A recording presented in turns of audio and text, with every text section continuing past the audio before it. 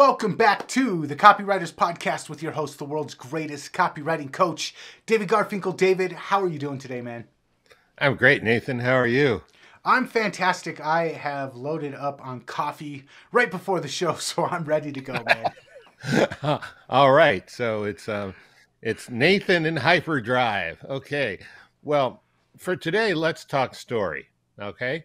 Experienced copywriters know that a story is the best way to introduce a product, bring a benefit to life, answer objections, do a whole lot of other things. Why is that? Because stories galvanize the attention of your prospect. A story reaches deeper into the mind of someone, deeper than any other form of communication. But somewhere along the way, Hollywood got in the way, as it has a habit of doing. Enter the hero's journey. Now, the hero's journey is the go-to template for movies and other forms of fiction. As a result, a number of people started solemnly proclaiming that all stories and copy should be hero's journeys, only hero's journeys, and nothing but hero's journeys, so help you Hollywood. Well, there is only one problem with that idea. It's simply not true. I've just written a new book called The Persuasion Story Code, where I identify and explain 25 different types of stories that work, that are proven to work, not only in copy, but in all forms of persuasion, including face-to-face selling. And not one of them is the hero's journey. I'm going to tell you about the book and these kinds of stories today. But first, I'm going to remind you that copy is powerful. You're responsible for how you use what you hear on this podcast, and most of the time, common sense is all you need. But if you make extreme claims or if you're writing copy for offers in highly regulated industries like health, finance, and business opportunity, you may want to get a legal review after you write and before you start using your copy. My larger clients do this all the time. Okay, so let's start with this idea. Persuasion stories are not entertainment. They're stories that get results. For example, a man walks up to the counter at the gate 10 minutes before takeoff. The flight is full and everyone before him has been screaming a blue streak at the flight attendant staffing the desk. "No," she says to the man before he can say a word. "I think I know what you're going through," the man says to her with a grimace. "I manage a store downtown, and the last 3 days before Christmas, our customers are just like the people here. Rude, impatient, and they won't listen to reason. Sometimes you wonder why you took a job like this in the first place." The flight attendant looks at him for a few seconds. The hint of a smile dances at the ends of her mouth. "May I see your ID?" she says. He hands it to her. She types into the computer, prints out a boarding pass, and gives it back to him along with the ID. Then she says to him, almost in a whisper, "We had a cancellation in first class. I'm upgrading you. Get on the plane now." Okay, so what did the man do? Either deliberately or more likely simply out of compassion, the man told the woman a story about what goes on in his store before Christmas and how he understood what she must be going through. And after she heard it, she changed her mind. She put him on the plane in first class. What he told her, whether he realized it or not, was a persuasion story. And probably to his great surprise, he got a seat on what he thought was a fully booked plane. Now, people tell stories like the man told all the time. Most of the time, people telling the story don't even realize it's a story, and neither do the people hearing the story. This is what I call a persuasion story. They make up the engine of persuasion in sales letters and also in everyday life. I've identified 25 kinds of these stories, and I've written a book about them called The Persuasion Story Code. Whether you're a copywriter or you use persuasion in some other way as part of your work, persuasion stories are something you need to know more about. That's what we'll talk about today.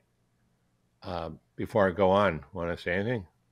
I just want to say that I got a sneak peek at your book long before we're even recording this podcast, and I'm so excited to see it come out because, yeah, as copywriters, we tend to get stuck in the hero's journey over and over and over again. I was sleeping on my sister's couch and I had $50,000 in debt, and then I discovered this secret, and now I'm living the life of luxury with Lambos, and I want to give that secret to you. It's so played out. People are sick of it, and man, I'm excited to get into the show because I saw the ones that you've got planned to release, but man, the whole book from beginning to end is just gold. So I'm just excited to get into it. Well, thank you. I'll take that as a testimonial.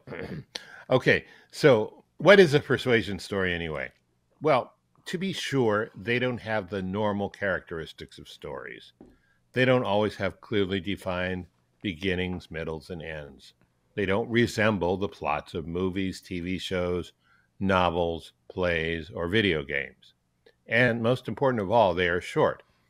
The most important quality of a persuasion story is that it is something you say or something you write that involves people and feelings or actions or both, and they lead the person hearing or reading them to come closer to a willingness to agree.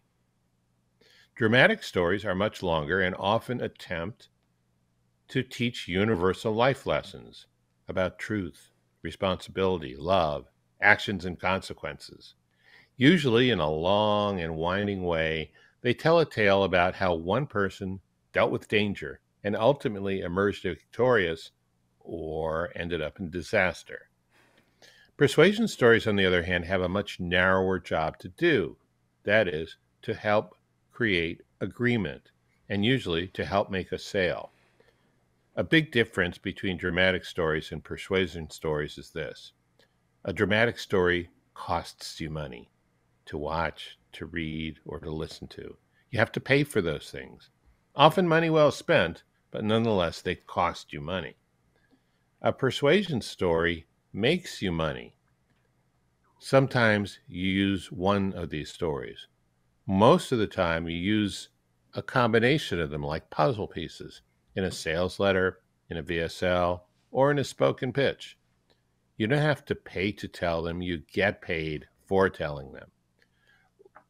Let's look at a couple of really well-known stories about fighters to see the difference between the two types of stories more clearly. Here's a summary of one of the most famous stories about fighters in history. You're on a beach. It's summer. The breeze is cool and the sand is hot beneath your feet. You see a skinny young man with his beautiful girlfriend. A much bigger, stronger man comes up to them and kicks sand in the young man's face. The young man refuses to fight and the girl is totally unimpressed. She walks away. The young man decides this can't go on, so he orders a home study course about muscle building. The Charles Atlas course. Later, at the same beach, the bigger, stronger man runs into the young man, who is now all bulked up. The young man kicks some serious butt, and his girl is all over him.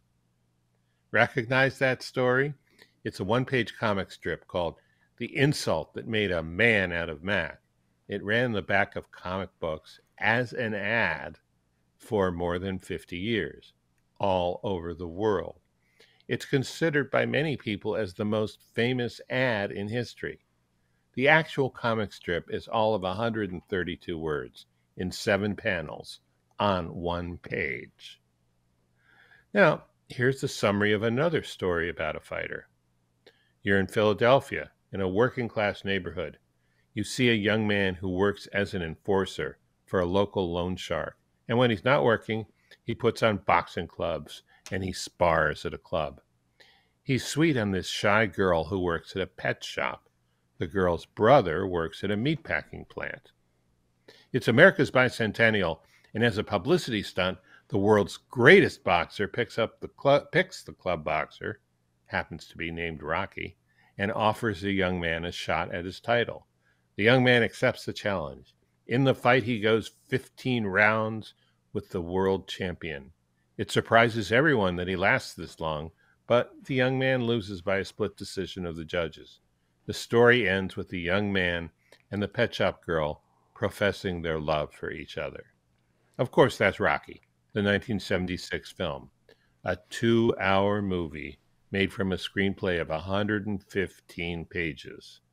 In terms of number of words, if you looked at the printed screenplay and started to read it, you'd be halfway down the first page and already have read more words than you find in the entire Charles Atlas one-page comic strip. Moviegoers paid a collective $225 million to get tickets to watch Rocky. That's a lot of tickets and a lot of money.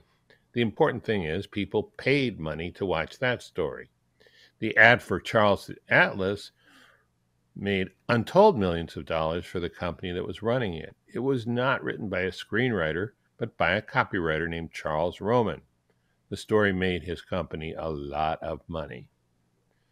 So now you may have a better idea of the difference between persuasive stories and dramatic stories. But I bet if you have heard that you're going to tell a persuasive story, it needs to be a hero's journey story. Nathan, you already brought that up before, but let's look at that idea some more, and I'll show you why I think it's wrong. So the hero's journey is a phrase originated by scholar Joseph Campbell about 75 years ago. It's a very powerful concept, and it works great for feature films and many novels. But when it comes to persuasion stories, there are a couple of problems. First, the hero's journey form is complicated and tricky to master. Secondly, it has many moving parts, and it takes a great deal of knowledge, practice, and skill to create a successful hero's journey story. Nevertheless, for some reason, there are people out there, including people who should know better, who say the hero's journey is the only kind of story you should use in persuasion. Let me show you why this is a ridiculous idea. Remember, the hero's journey is about creating compelling fantasy. But let's take this down to real life. Suppose you're at a restaurant. We'll call it Marty's Premium Steakhouse. Now, I'm going to present two scenarios. The first one involves the use of the hero's journey on the part of the server. You ask the server about the filet.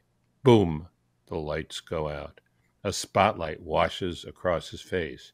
There's heroic music in the background. Then your server begins speaking ominously to you in a deep baritone.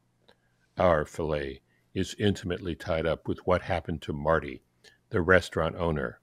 At age 5, he was orphaned and sent to live with his aunt and uncle. When 9/11 happened, he was deeply moved by the real heroes of the day, the firefighters. From that point forward, Marty dreamed of becoming a fireman. But at age 14, he was kidnapped by a gang of outlaw restaurant owners, completely ripped away from the life he knew. Marty was held prisoner for 5 years by these people. His journey into the culinary underworld was brutal, practically indentured servitude, strange customs and rituals. But the thing is, these outlaws really knew how to cook a steak. Breaking away from them was a big challenge, though. You're thinking, this is fascinating, but I didn't know they had dinner theater at this restaurant. And what was I going to order anyway? Well, that was a little much, wasn't it? That was a great hero's journey story. It didn't make me want to eat or buy a steak, though. Bingo! Let's try again, this time with a persuasion story approach. You ask the server about the filet, and your server gets this almost conspiratorial look on his face. You must be a true connoisseur, because only people like that ask about the filet first thing, he says with a wink. It's our most tender steak, and I'll tell you a secret. This is the steak that's the chef's favorite, not only to cook, but when it's time for his dinner break, he'll ask for a filet himself if one's available. Marty, our owner, is famous among all the restaurant owners in town, mostly because of his filet, but also the paces he puts the meat guys through to get the first cut of their best steaks every day. I guess they don't like the pressure, but he keeps them in business, so they put up with it. That's a little better, isn't it? Because by now your mouth is watering. You can't wait for your filet. Persuasion stories are simple. They don't create a special world like the hero's journey stories. Persuasion stories exist in this world. They are persuasive, but they are based on reality, not fantasy. Okay, so am I saying never to use a hero's journey story in a persuasion situation? No, I'm not saying that. I'm saying to be selective. And whatever you do, don't automatically default to it. Consider other options. However, there are a few situations where a carefully condensed version of the hero's journey will work. For example, if you're selling a product to help people with romantic relationships, people often go through this emotional roller coaster in their own lives when it comes to romance. And because a slimmed down hero's journey mirrors that roller coaster experience, it can work big time in copy. Also, an even more drastically slimmed down hero's journey that jumps from the problem to the solution pretty fast can work. And most people just call that a simple problem solution story. And it is one of the 25 types in my book. I was just thinking about the Mac story, and that was definitely a story that had components from the hero's journey, but like you said, it was a problem and then a solution story. A problem agitates solution story. So I get that you're saying don't just get rid of the idea of hero's journeys, but it's not the only one, and if you really want to make it work, there's ways to make it work that don't have to involve every single step of the process. Yeah, absolutely. And one of the things I say in my book, and I got this from Gene Schwartz, that talk he gave at Rodale that is not officially published anywhere, but sort of floating around the internet. He talked about assembling copy. And so from that, I thought about puzzle pieces. A lot of times, these persuasion stories are little puzzle pieces, but it might be better to have a persuasion story than a bullet point. It might be better to have a persuasion story than an outright claim or a subhead, because those things get glossed over and a story just draws people in. Mm-hmm.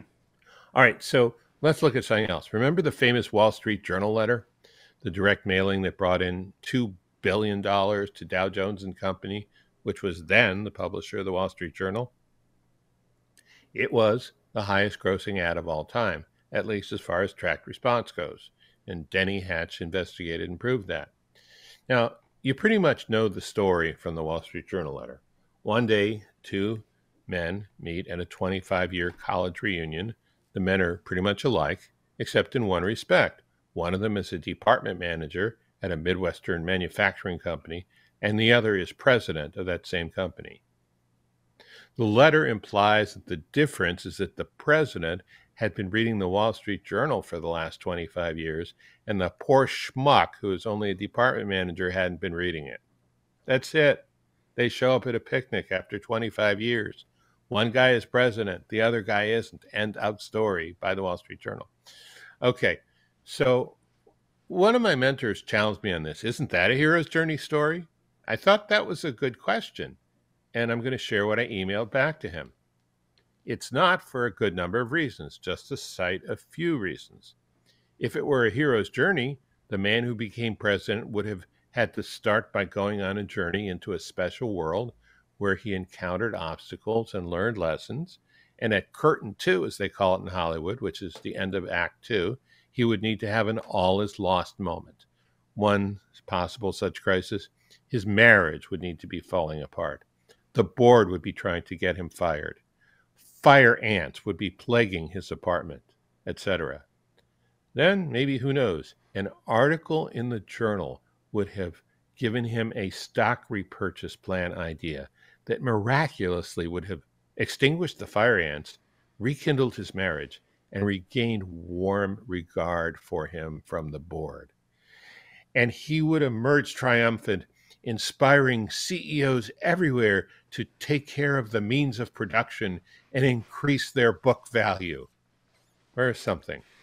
Well, nothing like that happened in the Wall Street Journal letter. There, two guys showed up 25 years later, and one happened to be president. My mentor got the point and agreed with me, but then he told me I should write that story, I guess as a novel or send it to Hollywood. Good idea, but no thanks, Don. Okay.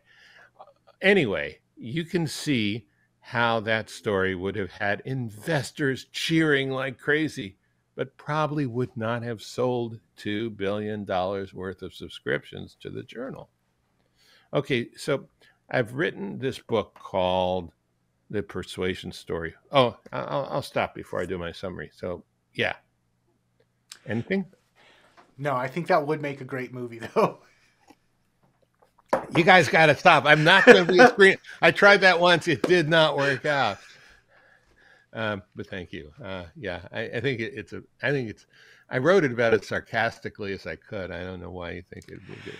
I'm just saying, compared to what Hollywood's putting out nowadays, it'd probably be a top 10 movie. Yeah, but then I'd have to be a scab and cross a picket line, and my grandpa was a teamster. I can't do.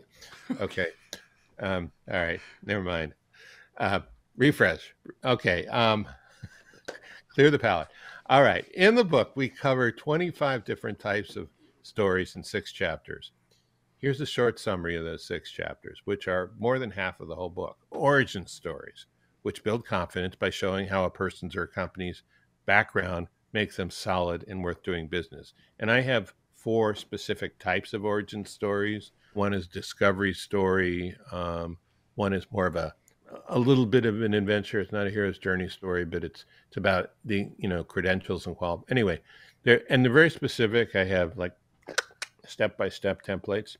Okay, 2 stories. The second group of stories is stories about your prospect's pain, which build trust by showing you understand the dilemma your prospect is in, creating valuable empathy. That's probably what the guy did at the ticket counter. I think since I made it up, I guess I know what he did. Okay.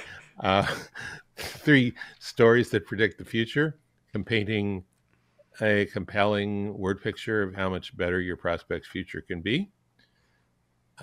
Those are the ones you have to be careful with because I got 3 letters for you, FTC.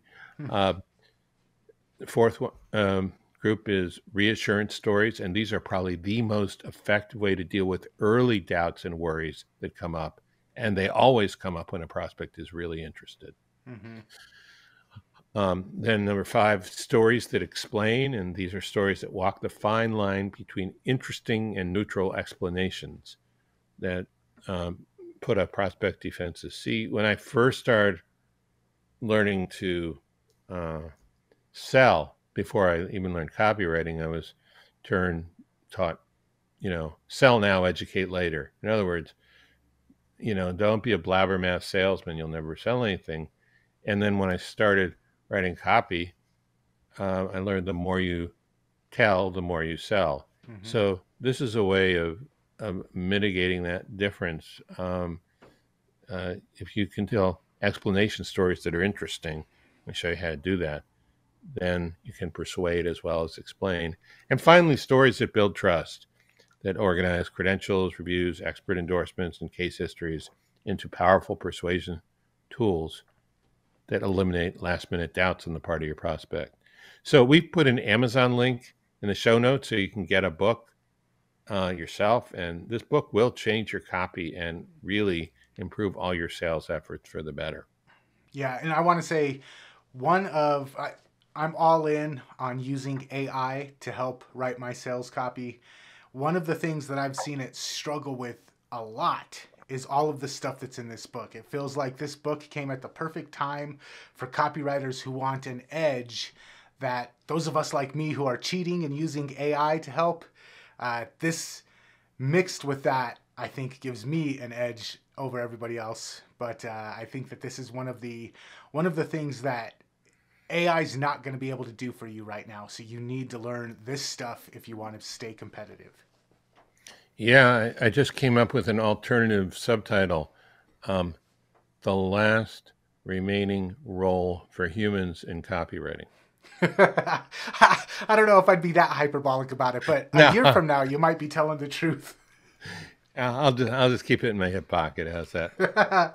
Nice. Okay, so if you want to check out the book, like I said, I got access to it about a month ago, 2 months ago, by the time this recording is released.